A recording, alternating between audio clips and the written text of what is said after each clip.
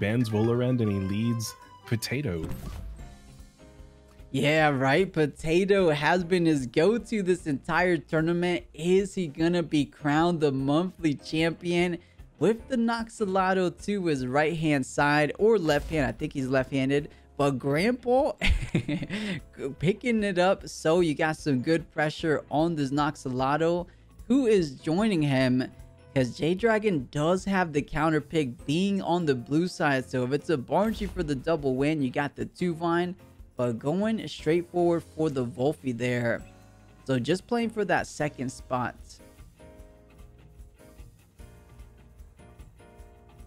Yeah, 𝗧𝗪𝗪's probably the good pick here. Is 𝗧𝗪𝗪 doesn't have a direct counter. That you know, 𝗬𝗪𝗃 does have that melee damage, which is very effective, but staring down a Grandpa, a special attack Grandpa no less, it's not exactly where 𝗬𝗃 would want to be.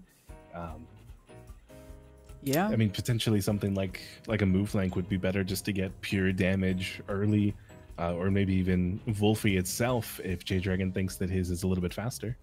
Yeah, very true. Plague v Plague, just some good even trades. I kind of like the 𝗬𝗃, just because it eats up the WCLs if 𝗧𝗪𝗪𝗃 is picked up there. But yeah, if you're trying to just go a bit more aggressive, move flank feels good, 𝗬𝗪𝗪 feels good, but keeping it with the 𝗬𝗃 here. All right. So hey, at least Euroshow synergy is online if he does want to go that way. And the most now, I guess 𝗧𝗪𝗪𝗀 lets Shakur decide who do you want to gun down. You have a 𝗧𝗪𝗪𝗪 for both of these Temtems. Which is it gonna be? They're both pretty impactful in this game, right? 𝗧𝗪𝗪𝗪 kind of checking the 𝗂𝘀𝗶𝗆 and the 𝗧𝗪𝗪𝗃 there. 𝗬𝗃, a pretty good answer for 𝗏𝗏lash. Those P-jabs are good into any Temtem, so we'll see what he decides to gun down.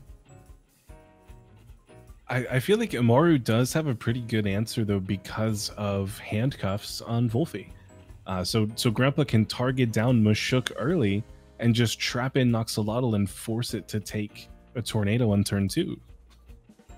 Oh, okay. So wait, so trap in 𝗬𝗃 turn 1, but don't tornado the 𝗬𝗃, tornado the 𝗧𝗪𝗪, or kill the 𝗬𝗃? Like a 𝗧𝗪𝗪𝗪 onto 𝗬𝗃, depending on how much special defense this 𝗬𝗃 has, it might do enough that 𝗬𝗪𝗪𝗃 would be able to take it down with a DV the following turn. Oh, very it true. 𝗧𝗪𝗪𝗃 would need to do quite a lot. I think that DV we'd probably only get 20-25% out of it. But then, you know, a plague onto 𝗧𝗪𝗪𝗪𝗪 means that would be forced to take some of that wind damage. It wouldn't be allowed to leave. Yeah, and we've been seeing that 𝗧𝗪𝗪𝗪𝗃 go in and out, so I can see that line of play pretty good. But the move flank and the 𝗬𝗏𝗪 getting picked up, and I will say, I feel like 𝗬𝗏𝗪, so 𝗧𝗪𝗪𝗪𝗪 has been in the forefront, but 𝗬𝗏𝗪 somewhere in that middle been carrying, or not carrying, but doing so much work for the side of Jay. So we'll see if it does it one more time. It is game 1 of our grand finals. Final 2 Temtems for Shakur, and does decide on the heavy hitting Crystal Spiker 𝗏𝗏lash.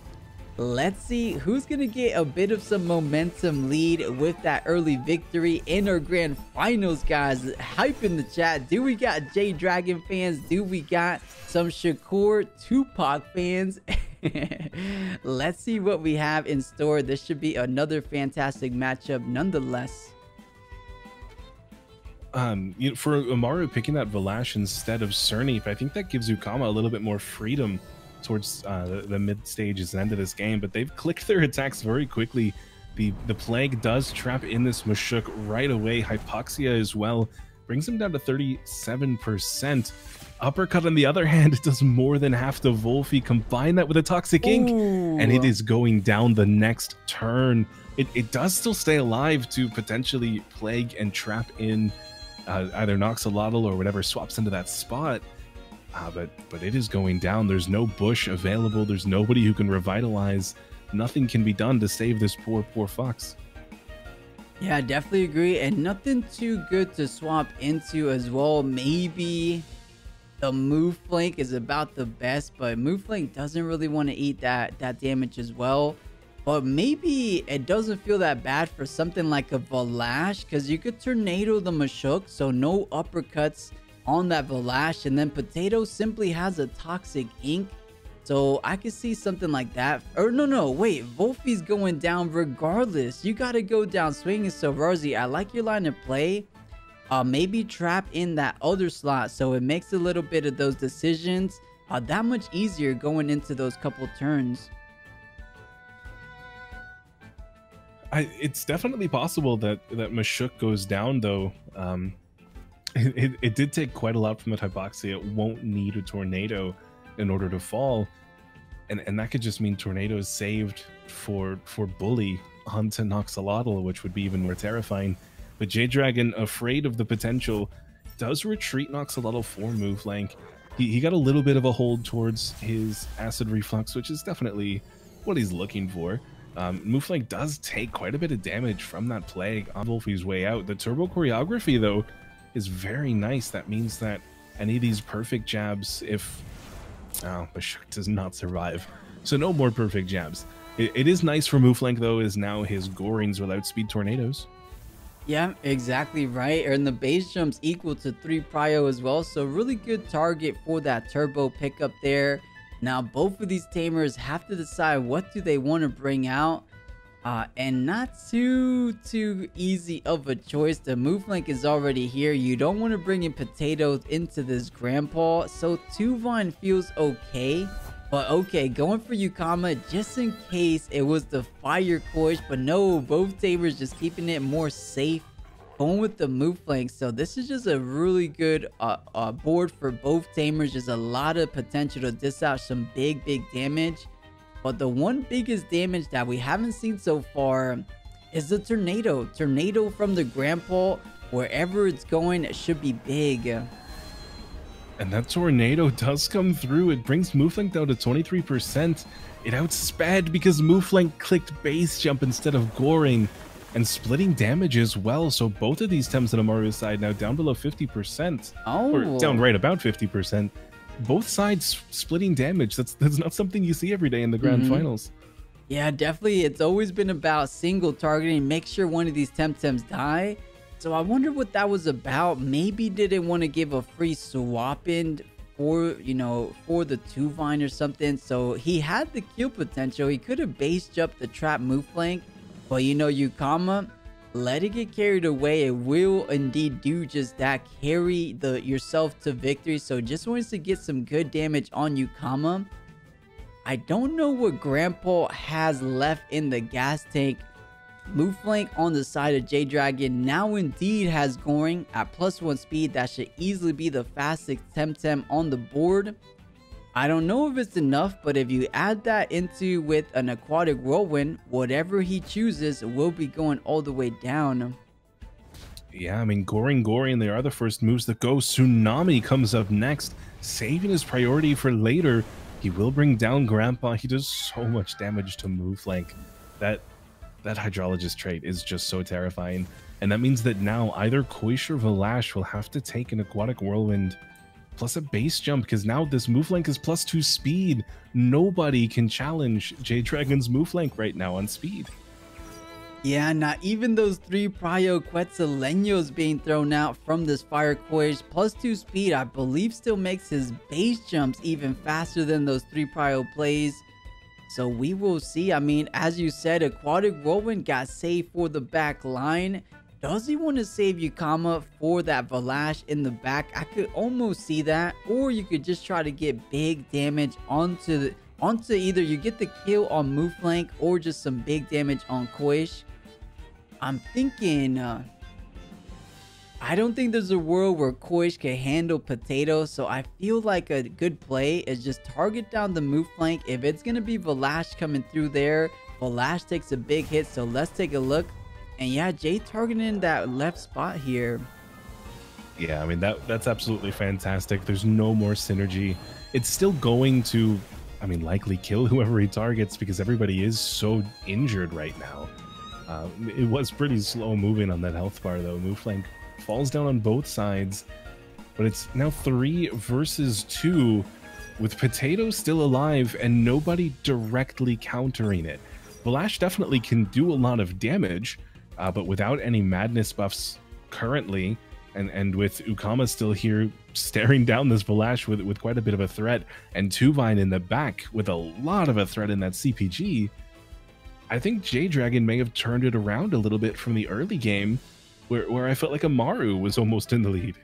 Yeah, very true. And you know, Vlash, definitely a big hitter, but Potato, if you get him into trans trait, that will all be special defense. So even Vlash can't chunk all that much. And 𝗂𝘀𝗡 has to go down this turn. A simple Toxic Ink onto the 𝗂𝘀 slot. There's no more swaps, no more left to run. So as we said, a simple Toxic Ink brings it down. 𝗂𝗏𝗽's okay to go down here. It'll be Potato with the 𝗂𝗏ine to take down Vlash.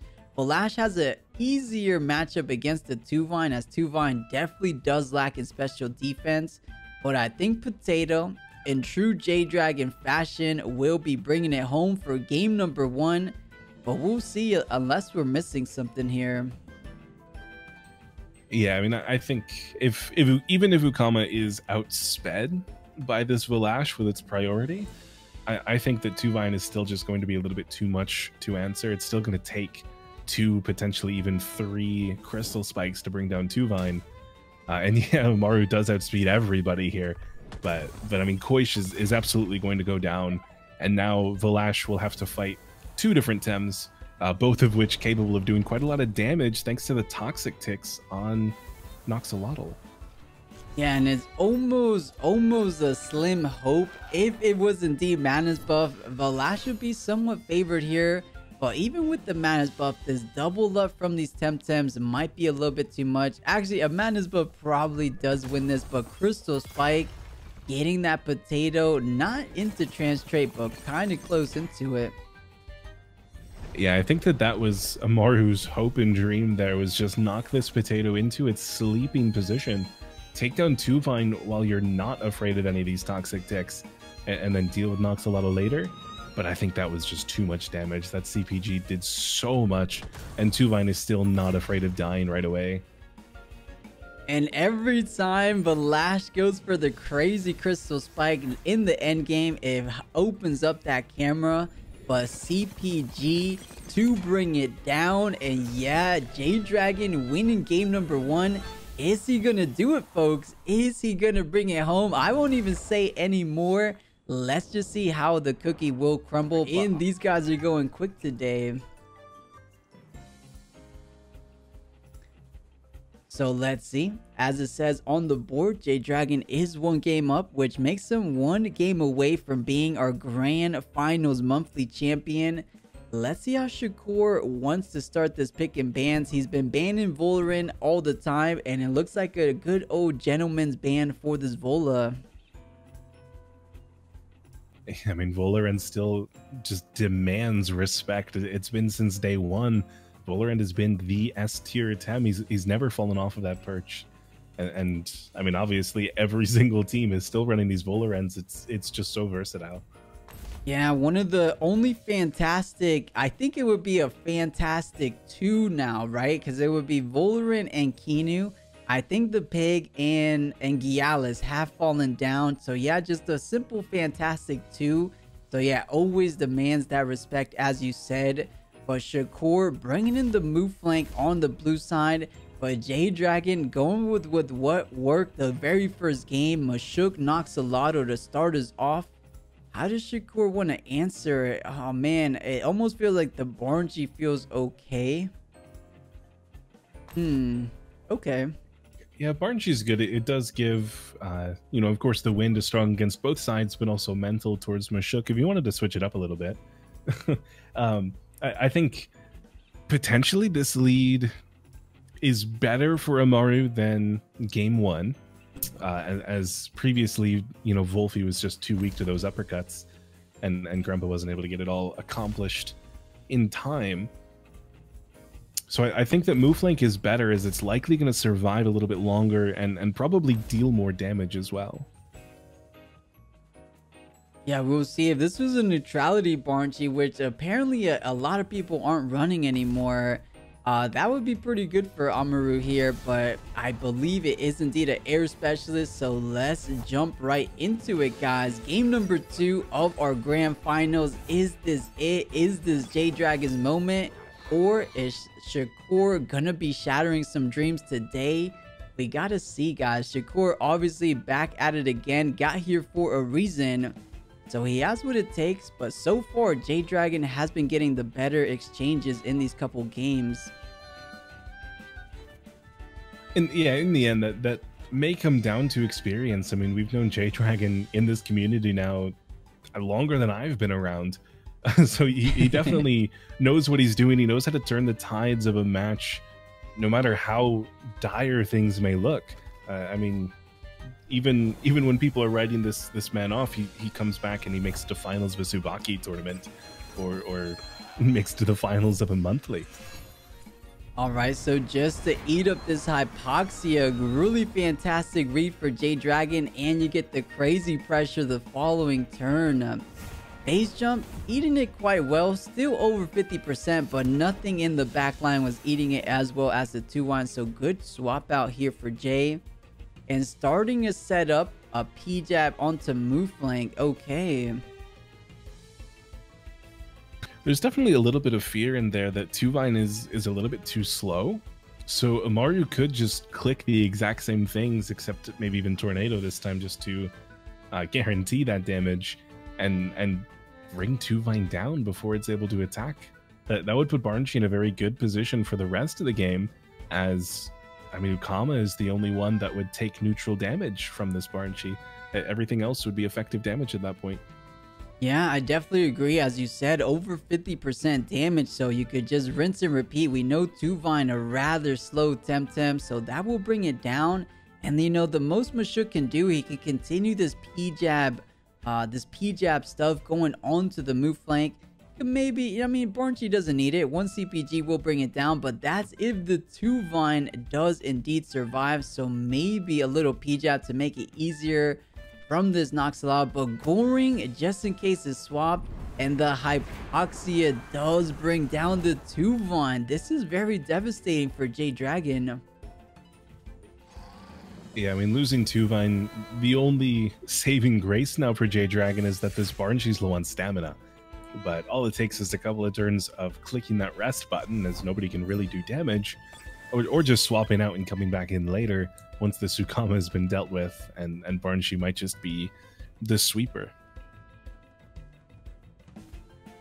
Yeah, and 𝗧𝗵𝗺 electing to go with the uppercut, so not making that defense -2. It looks like he was just prepared for 𝗬𝗂𝗏 to do more of the damage there, so it does have the toxic synergy online. As you said, 𝗬𝗺 running out of stamina, it could go down swinging. It has Tornado online, but I kind of like saving it for a little bit later. The only problem here is, though, you kind of want to bring in 𝗂𝗶𝗆 to check the 𝗬𝗂𝗏, but Mashuk with those pesky P-jabs and uppercuts put a really good check on the 𝗂𝗶𝗆. So this is a tough spot for Shakur to be in. What does he want to bring in to really put the pressure back onto 𝗧𝗵𝗺? Yeah, I mean, I agree that 𝗂𝗶𝗆 is probably the best bet here for 𝗬𝗂𝗏. 𝗏𝗏 isn't terrible. If it were a double swap with 𝗂𝗶𝗆 and 𝗏𝗏, I would think that that's okay. But no, a big overexertion to hit Tornado onto Mashuk. We know from the grandpas attacking earlier, this Mashuk likes to survive those, even with the hand fan air specialist. And 𝗬𝗺 now doing so much of that damage to himself, making 𝗧𝗵𝗺's life a little bit easier. Turbo choreography plus water cannon targeting down this move flank. The second toxic tick will be enough to bring him down, but not the first one. So move flank does get one more turn. Yeah, one more turn. However, 𝗧𝗵𝗺 with those awesome turbo choreographers he's been displaying this whole tournament does get that +1 speed on both of these Temtems. So even the Goring won't be fast enough to outspeed something like this 𝗬𝗂𝗏. Does 𝗧𝗵𝗺 want to target the move flank so you don't get damaged, or is everything going into that 𝗬𝗺 spot? Let's go and see. Yeah, I think that turbo was out of necessity a little bit for 𝗧𝗵𝗺. If 𝗂𝗶𝗆 had come in and 𝗧𝗵𝗺 didn't target the right spot, then he would just be a little bit too slow and take too much damage early on. But that was fantastic. Wow, 𝗬𝗵𝗶 brings down 𝗬𝗵𝗃. I've been the kind of person that disses the 𝗬𝗵𝗃 𝗬𝗵𝗶, but 𝗧𝗵𝗪 has been proving me wrong today. He's probably gotten 4 or 5 kills between the upper bracket finals and the grand finals with 𝗬𝗵𝗃. Yeah, as we said, 𝗬𝗵𝗃 underrated, but 𝗬𝗵𝗃 on 𝗬𝗵𝗃 even greatly more underrated.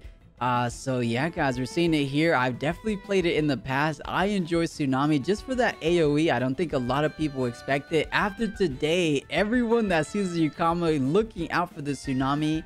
But beautiful stuff. So losing the 2-Vine early on, but I think with that turbo making these Temtems rather speedy, 𝗬𝗵𝗃 with an aquatic whirlwind still left for the 𝗧𝗪. I think he can do that and, you know, sack the 𝗬𝗵𝗃 against this 𝗬𝗵𝗃, and then the other back line could do pretty well. But we'll see. I mean, who is he saving 𝗬𝗵𝗃 for? I feel like you just gotta get the speed enough to kill the 𝗧𝗪. I guess if 𝗧𝗪 became something like the 𝗂𝗀𝗶𝗴, then you lose your 𝗬𝗵𝗃 for nothing. So that could be something 𝗧𝗵𝗪 is considering. Yeah, it's a little bit difficult, I guess, because 𝗬𝗵𝗃 would like to take down both 𝗧𝗪 and 𝗬𝗪𝗏. And even some damage onto 𝗬𝗵𝗃 wouldn't be a bad thing, although 𝗧𝗪𝗏 can fight 𝗬𝗏𝗃 pretty well. Aquatic Whirlwind does bring 𝗧𝗪 down. No 𝗂𝗀𝗃 swaps today. The Plague, though, it also brings 𝗬𝗵𝗃 down. The only saving grace there for 𝗧𝗵𝗪 is Uppercut. Does so much damage to this 𝗬𝗃𝗃. We'd seen it before. It's more than 50%. That means that 𝗬𝗃𝗃 dies next turn if he decides to stay in. Exactly right, and this Mashuk for 𝗧𝗵𝗪 doing so much, starting off with the simple P-Jazz, but staying alive and getting more and more value down the road. But Potato coming out against this 𝗬𝗪𝗏, so that 𝗬𝗪𝗏 having a good time here against a double toxic team. But the Plague connecting on Mashuk. I think with the +1 speed, he should be able to get off one more attack. Let's take a look.